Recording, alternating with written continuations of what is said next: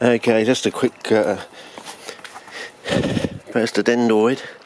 I've done this one. I'll keep the lid on it until it settles down, but I've noticed the water went down when I started shaking up, so there are obviously some other spaces around there or something, or it goes into the polystyrene, but I have to keep an eye on that one.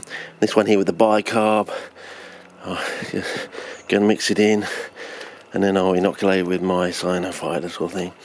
And so there we go. This one's not so bad, of course, because it's sodium bicarbonate in there. So we'll see the difference. Alkaline, so quite alkaline to very acid or semi-very acid. You know, slightly lower than 3, stronger than vinegar, I would say, to a certain degree. Don't quote me on that, but you might want to look up the pH of vinegar and lemon juice and things like that, and whether lemon juice reacts with sodium bicarbonate and so on and so forth. Okay, so this is set up Monday the 2nd of January 2017. Happy month, happy year, Trump-tastic year, hopefully. Wipe out ISIS in a month after the 25th of January, or at least demagnetise their AMOL compass somewhat. Okay, and I was looking at this one over here, and yeah, it's starting to green there. So what is it? What's going on? What's causing?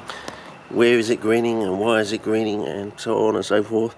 And will these ones over here give us an indication or a clue of what's going on, and how the charcoal is somehow involved, I would say. And is there a possibility of actually making charcoal disappear from the environment? You never know.